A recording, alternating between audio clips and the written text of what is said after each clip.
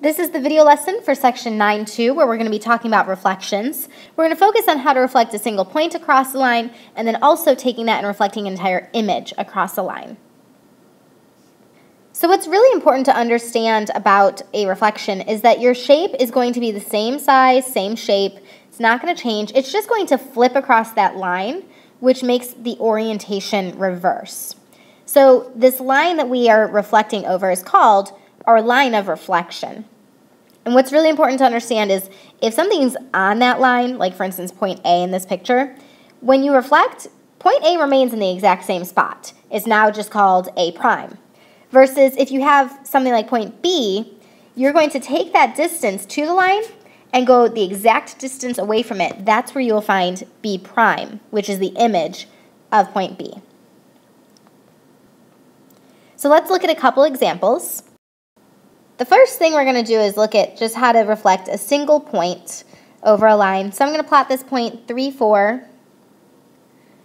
And here I'm going to reflect over the line y equals 1, which is this line right here, y equals 1. So that's my line of reflection. And when I do this, I'm just going to determine the distance from my point to the line, and then I'm going to go that exact same distance away from my line. So 3 units from it on this side, 3 units from it on this side. This is my new point P. This was P. This is now P prime. Okay, so let's look at another example. I've got point F, which is at coordinates 2, 3. That's point F. This pencil is really thin.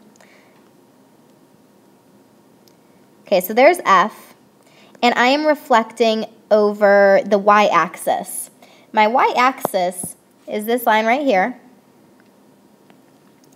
and when I reflect over that, I need to determine what my distance is. So my distance right now is 2, so I need to go away 2. This is my new point, which we call F prime. So there's a U-try problem for you. And now on this slide, we're going to take an entire image. So we're going to be dealing with some triangles, and we're going to reflect them first over a vertical line, then over a horizontal line. So our first line of reflection is the y-axis, this right here. That's our line of reflection. And I have 3 points that I need to plot on my graph. So A is -3, 4,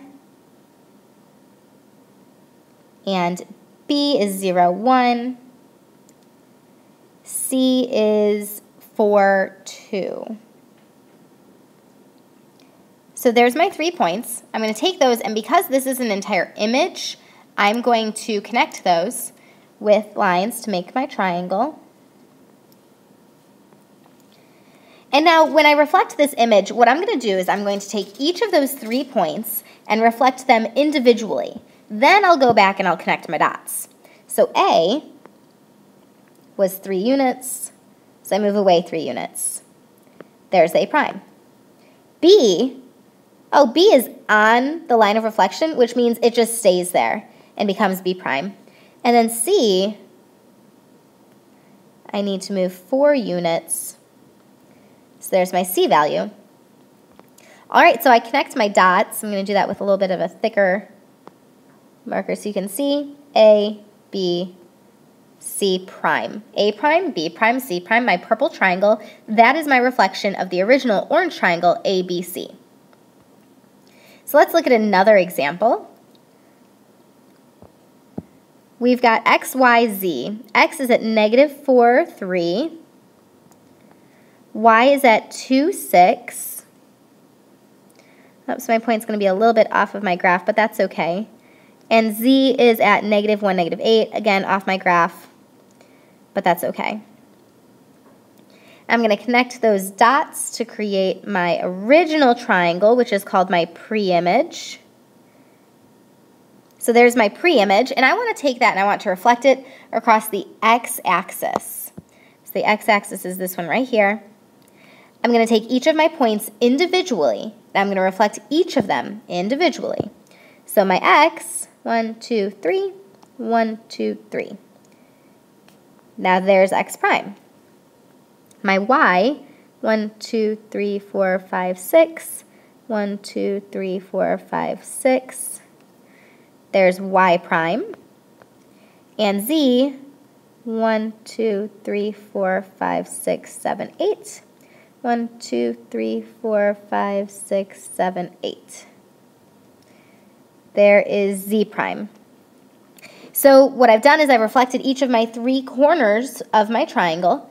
So now I just need to go back and I need to connect those dots. Z, X, Y. So there's my new triangle, X prime, Y prime, Z prime. And that is the reflection of the original darker blue triangle XYZ when it has been reflected over the x-axis. So there's a U-try for you, and then that's it for this video.